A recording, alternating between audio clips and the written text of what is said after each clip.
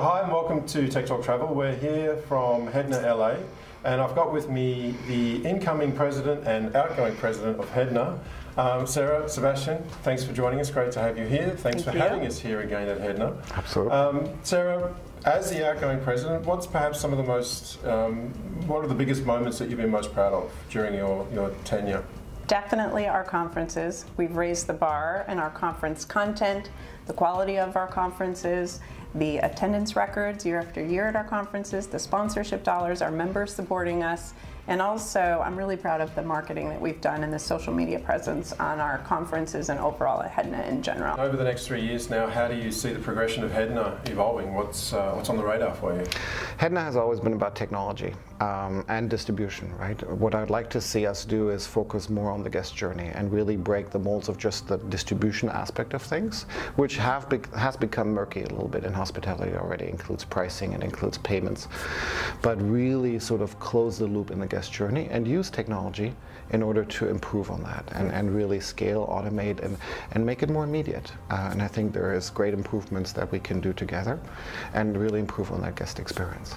Do you have intentions to move into other markets? Obviously you do the European market, we've got the US market. Is Asia or the Middle East on the radar, on the map?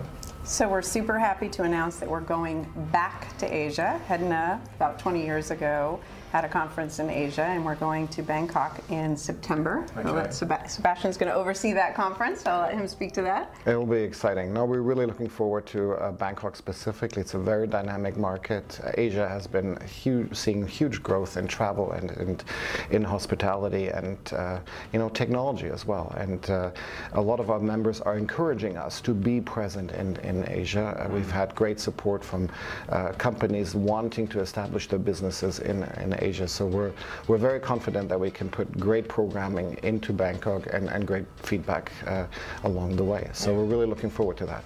Along Asia is one, but what we also want to continue to do is our regional networking events, which we've started a couple of years ago, and we want to do more of those. And whether they are in Asia Pacific or in South America or Middle East or Europe, etc., we are really looking to our members feedback in order to establish where can HEDNA go.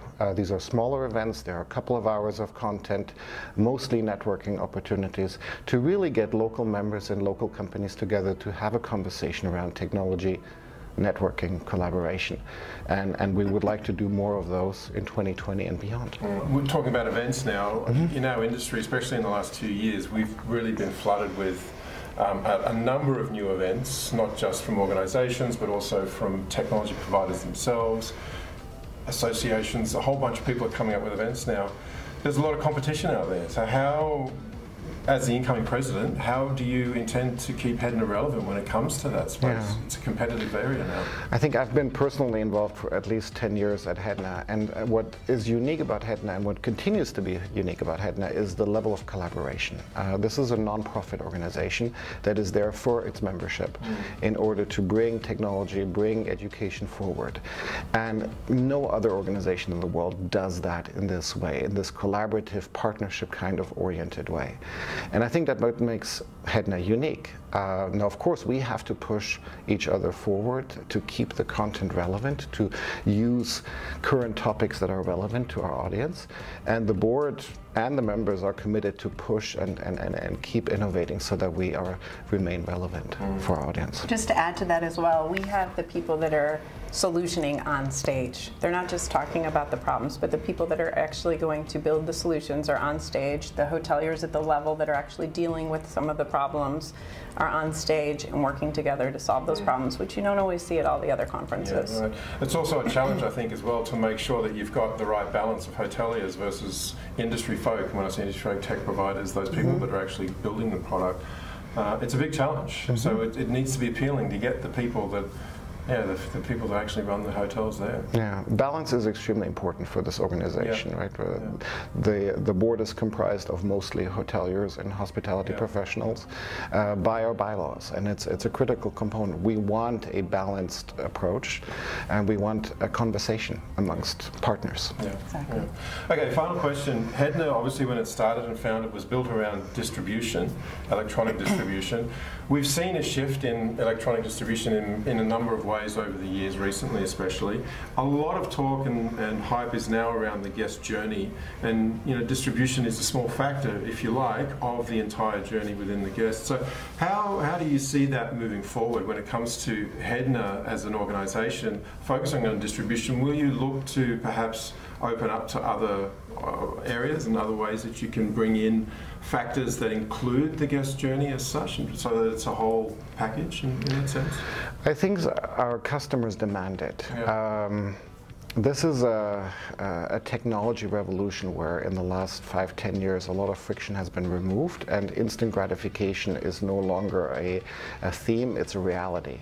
And we need to become faster, we have to become quicker in transacting, and from the moment you make an offer anywhere of your products to the moment a customer buys that product, that has to become instantaneous, that has to become scalable and automatic.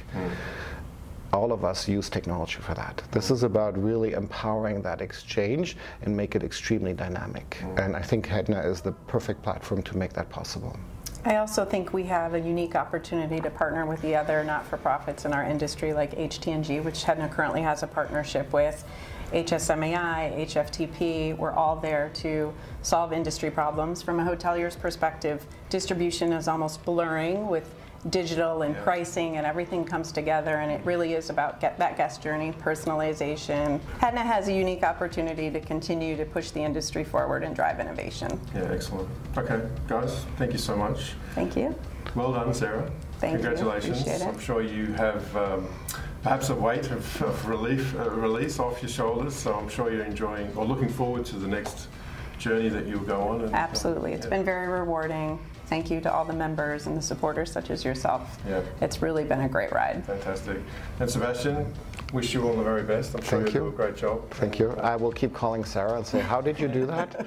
No, I mean, look, this is great. Our past presidents are still heavily involved in the association, and we're a network of presidents, and I'm excited, and I will use my quick dial numbers that I have of both the last 2 or 3 presidents and consult with them on difficult and important decisions. Yeah. I've set the bar high.